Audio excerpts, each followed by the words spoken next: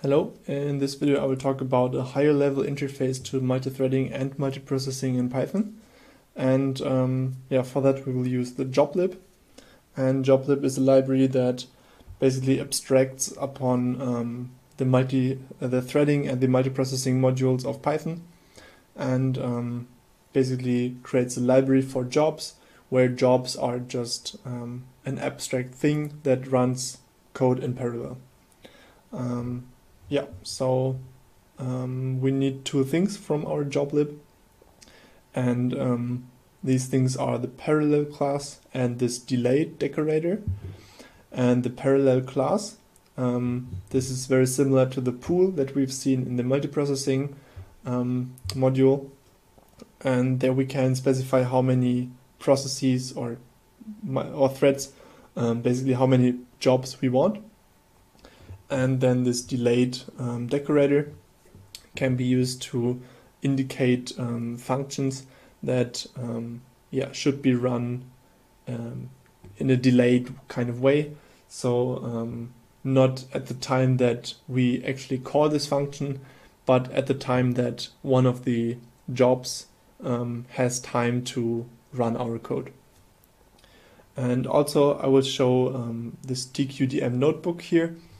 And TQDM is just a little neat library that creates progress bars, and it is very easy to use in Python.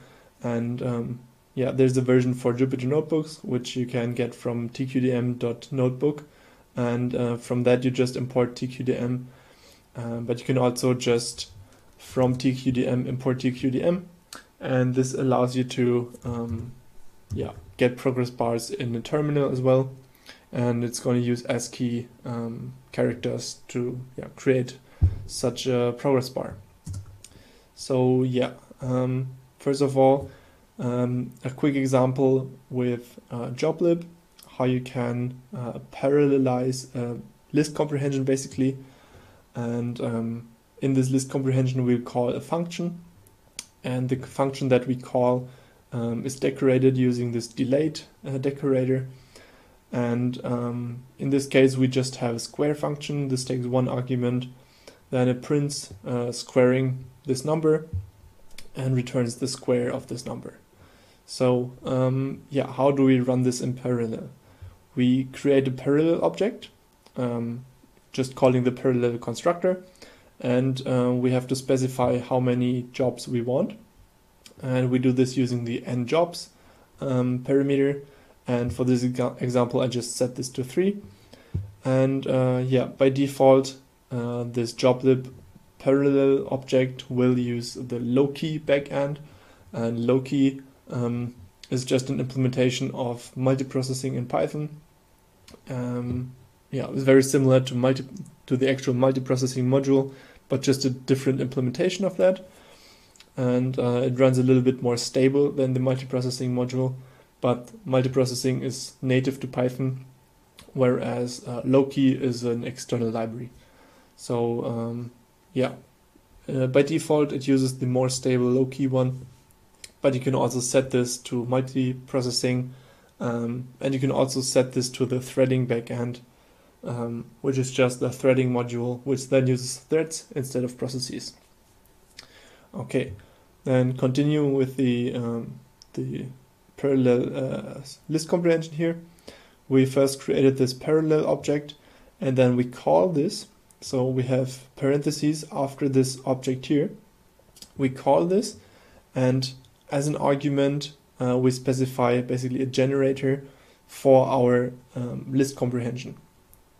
So as you've seen in one of the earlier videos, in one of the earlier weeks, that we can create these generators very similar as a list comprehension, but we just can pass this generator to some function call. And in this case it's not really a function call but an object call. This parallel object implements the call function, and this just takes such a generator, which then calls the function that we've decorated with delayed, and we just pass the value that we want to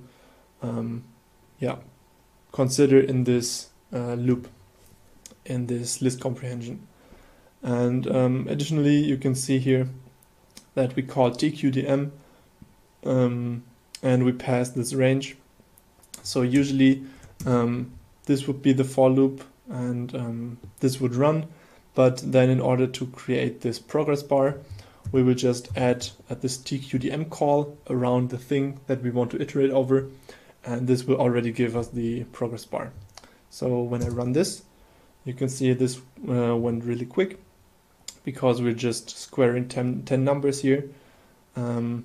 So yeah, you can see the result here. So this parallel call returns a list of result values, which are the return values of the square function in correct order. And yeah, we can also see the progress bar here, which finished really quickly. Okay, so now let's go over to a more complicated example. And here we want to compute eigenvalues of a matrix again. And here we have basically 2 times the same function, but one of them has this delayed decorator. And this is just so that we can compare the multiprocessing module, which can't use the decorator, and we'll use this function here. And we can also have a look at joblib, which will then use this function right here. And we will again use this nums variable that we've used earlier. So this is just these 1000 matrices for which we would then want to create, compute the eigenvalues. Okay, so let's first of all see how fast the multiprocessing module is. And this is just creating a pool, as you've seen before, and calling this map function, and mapping the eigenvals function onto this nums array, and then we'll measure the time to see how long this takes. Okay, and this should be done soon, I guess. So it's computing the eigenvalues of 100 by 100 matrices 1000 times for different matrices. So yeah, this actually takes a while, but I hope it finishes soon. Otherwise, I will just have to continue talking, I guess. Yeah. I don't remember this taking so long. I don't know why it's still running. Let's see, will you finish?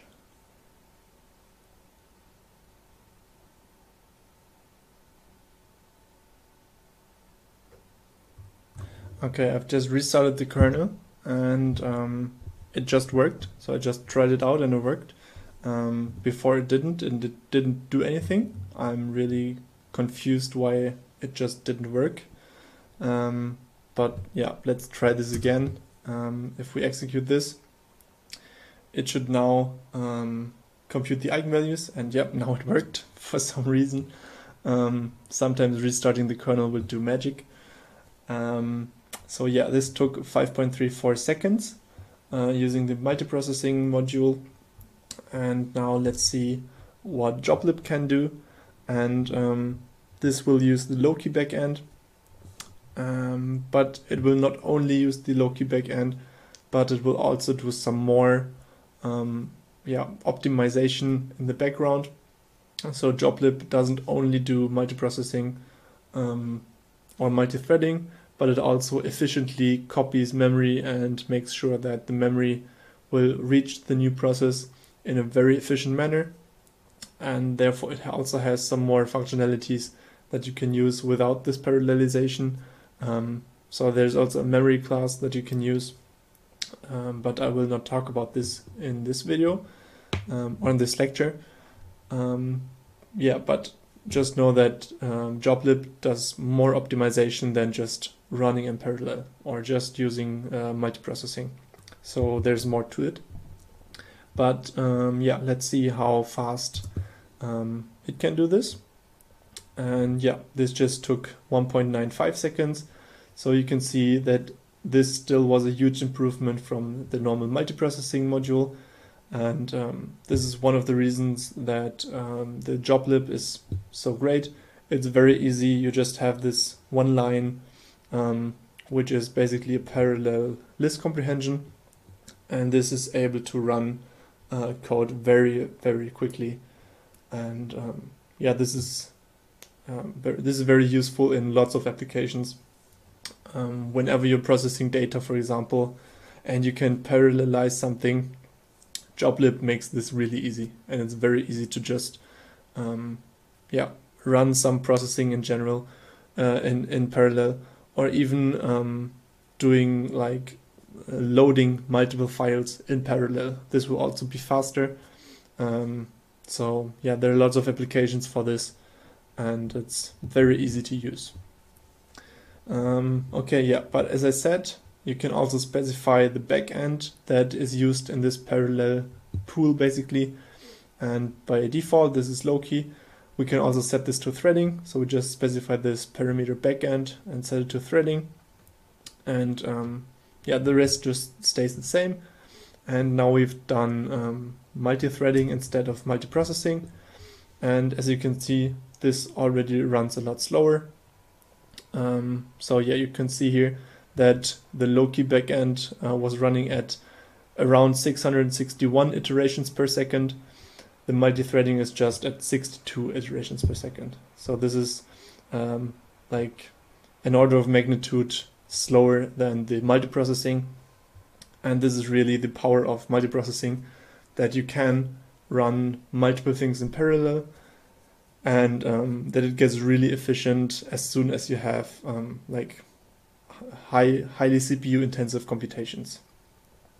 And as you might have noticed, I've set the number of jobs here to -1 in the last calls, and -1 just says take the number of CPU cores, so the maximum number that makes sense, basically, just as leaving the processes parameter in the pool as default. You can specify number of jobs equal -1 and -1, and yeah, this will just take the default number of cores in your CPU.